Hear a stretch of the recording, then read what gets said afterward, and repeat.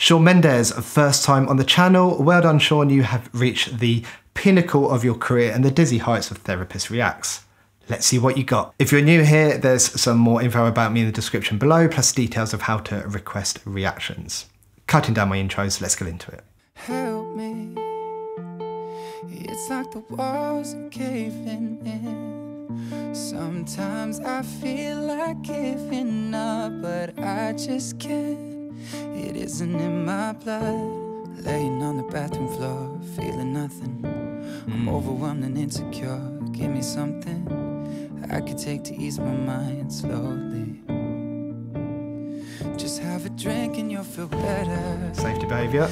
Just take her home and you'll feel better. Safety behaviour, coping strategy. Keep telling me that it gets better. Reassurance. Does it ever?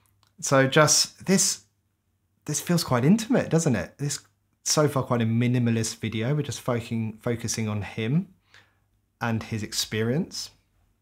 I like it. Just take her home and you'll feel better. Keep telling me that it gets better. Does it ever? Help me. It's like the walls are caving in. Sometimes I feel like giving up. No medicine is strong enough. Someone help me. I'm crawling in my skin. Sometimes I feel like giving up, but I just can't. It isn't in my blood.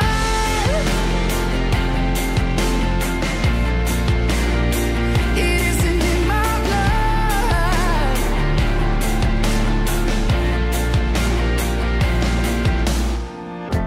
I'm looking through my phone again. Okay, so everything coming crashing down and he's not feeling enough to even get out of the way and just letting it fall. Is that part? Or is it more of a everything's crashing down, but I'm not gonna try to get out of the way. I'm accepting of it crashing down. It's not in my blood to kind of run away from this. Which one is it? Possibly the former, given the content so far. Not 100% sure. In terms of the lyrics, what have we got so far? Laying on my bathroom floor, feeling nothing. I'm overwhelmed and insecure. Give me something I could take to ease my mind slowly. So a bit of kind of mixed experiences there. Feeling nothing, but at the same time feeling overwhelmed. And if you've never experienced something like this before, it might sound a little bit confusing. You know, how can you feel nothing and overwhelmed at the same time? Now, intellectually, it doesn't make sense, but this is what happens. This is what we tend to see. This is what it's like for people. When you are overwhelmed, usually you have racing thoughts. The thoughts might not be making much sense to you. They're hard to slow down. Your body can be going through a fight or flight response. So you get the heart rate increase, you get the breathing increase, you get that kind of irritable and fidgety feeling. Maybe you get some sweat, or it can go the other way. You can get the freeze response, which is a bit like a collapse response where everything feels like it's shutting down. Both signs of feeling overwhelmed, and to protect from all of that. So the racing thoughts of fight or flight and the kind of freeze response, the collapse response, are both mean that you are being overwhelmed. And what happens is, to protect you from all of that, your brain kind of says, let's just try to feel nothing. Let's block it all out. Block out every emotion or feeling. Let's protect ourselves. Let's protect the body, let's protect the mind, let's just protect us, because feeling this way absolutely sucks. It's better just to feel nothing at all. And then there's loads of other ways the brain is trying to get rid of these kind of unpleasant, unwanted feelings. And Shawn names a few of these. Have a drink and you'll feel better. Take her home and you'll feel better. They are all ways of distracting. They are all ways of trying to get rid of an experience. And all of them make sense. You know, why wouldn't you want to get rid of something that is unpleasant? keep telling me that it gets better. That is reassurance seeking. That is a classic strategy used with people who worry a lot or don't like uncertainty. So in therapy, particularly CBT, we have this idea of intolerance of uncertainty. People don't like uncertainty. They don't like the feeling that comes with it and the experience that comes with it. So if we think of that phrase, intolerance of uncertainty, what people try to do is increase the certainty. And they do that by reassurance seeking. Where it's better if people can increase their tolerance to uncertainty. So if this is an equation, they're kind of targeting the wrong side. They're trying to increase certainty, not touching the tolerance, where it's better longer term to try to increase your tolerance to being uncertain. Because there's a load of things in life that bring uncertainty with it. So everything that Shawn is saying here makes sense. It makes sense with the literature, it makes sense with anecdotal reports, it makes sense with what I see in my clinical practice. It fits with my own experiences of what happens to me when I get overwhelmed. Right, I feel like I talked a lot there. Possibly too much as usual. But I just can't, it isn't in my blood.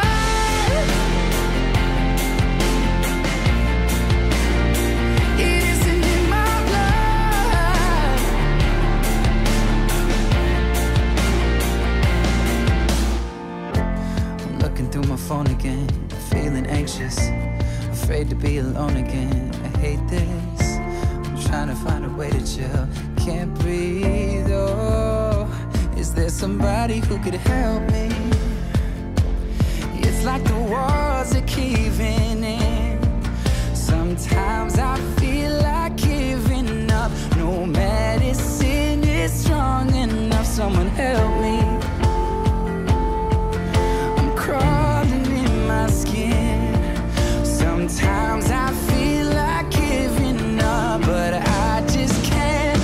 It isn't in my blood. So two things that are going through my mind right now. First of all, I'm looking through my phone feeling anxious. Social media is wrecking people's mental health these days. Judgment about yourself by others, comparing yourself to others, the psychological manipulation that tech companies use to kind of poke fear and anger at us to keep us on the platforms longer for ad money, you know, how we're being manipulated, or even using social media as a distraction from our actual in-the-moment experiences. Want to procrastinate from something that needs doing because it feels a bit unpleasant and uncomfortable? Well, scroll TikTok or YouTube Shorts or Instagram for a few hours and don't get anything done. And then realize you haven't got anything done, so you feel guilty about that, but you don't know how to handle feeling guilty because that in itself is a really unpleasant emotion to feel. So you go back to your strategy of scrolling and you get caught in that loop. Same with sleep. Can't sleep? Have a quick scroll, get engaged in kind of what you're looking at, loads of light, and definitely don't get back to sleep. Tech and social media has its place, but I commonly see people using it wrong, using it as a safety behavior, using it as distraction, using it as a bit of a kind of addictive behavior. Rant over about social media. But I also notice in this that Shawn says something like, anxious looking at my phone, I don't want to be alone again. So it sounds like he's worried about looking at his phone and no one's tried to contact him. So he is afraid of being alone, no one reaching out to see how he is, that kind of connection with other people. So, you know, the swings and roundabouts with social media. Use it wisely. It can be a really good thing in terms of connecting with people. He obviously has this fear that he's alone and no one's supporting him through this. And then he says, it's like the walls are caving in. You know, he's feeling trapped. The situation is getting more and more confined with less ways to get out. I'm crawling in my skin. Like the feeling he is experiencing is so unpleasant. He wants to break out of his own body. It doesn't even feel like it's his body anymore. You know, it's like he's so uncomfortable in it. It feels alien to him, like it's not really his.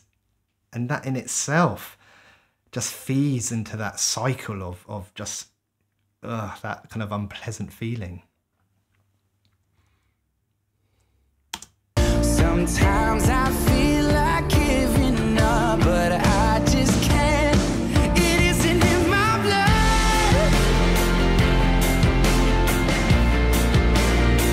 It isn't in my blood.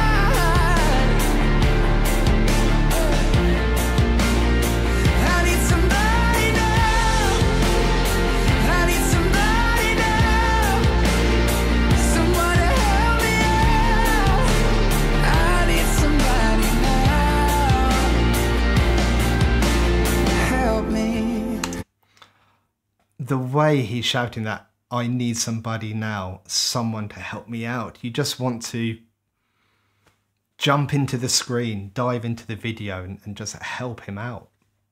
Just give him something, just be there with him. Now, you don't have to fix his problem. You don't have to solve anything for him. You just need to just be there, just sit with him throughout the experience. You don't even have to say anything, most likely.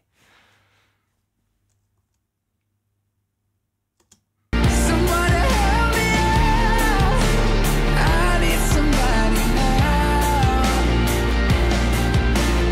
Help me. It's like the walls are caving in. Sometimes I feel like giving up, but I just can't. It isn't in my blood. It isn't in my blood. I love this bit. Like, I haven't touched on it yet, but the way he keeps saying, this isn't in my blood. This isn't me. This experience that I'm going through right now isn't my identity. It's not in my blood. It's not in my DNA. I am going to get through this. I'm a fighter. There's hope. This will not define who I am. Love it. It isn't in my blood.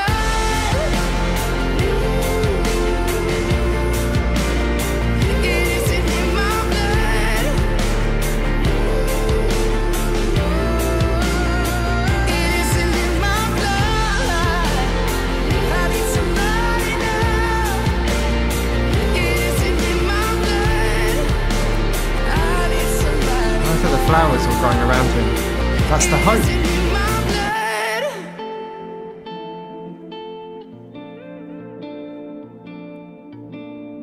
In fact, has he kind of gone through seasons? Because there's flowers. I think was there rain and snow earlier?